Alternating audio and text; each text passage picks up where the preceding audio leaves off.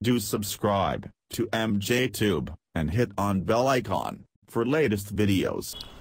Windows has started rolling out its latest version for 18.09. So this is a cumulative update.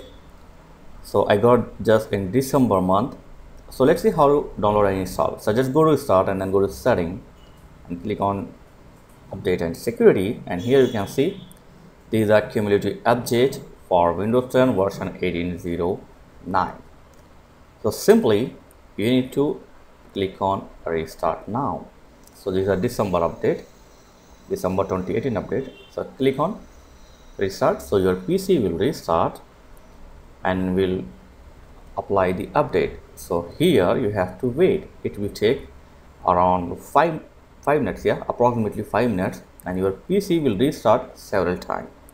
So don't disturb your PC, don't turn off your PC. So let it to update all this thing. As you can see, your PC will restart several times. So let it do its job. Sit back, relax, have a coffee.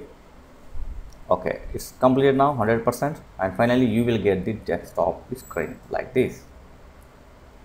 So I have successfully updated the latest version for 18.09. This is a cumulative update for Windows 10 December 2018. So this is a December month 2018. So as you can see here, I have successfully installed. So this is an information video, just for information and how to install the update. This is a basic video. Okay, so here you can see your all install update history in Windows 10.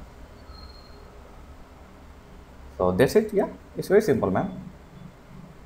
So thanks for watching. If you have any question, you can ask me in comments. Please like, share and subscribe. Thank you very much, guys.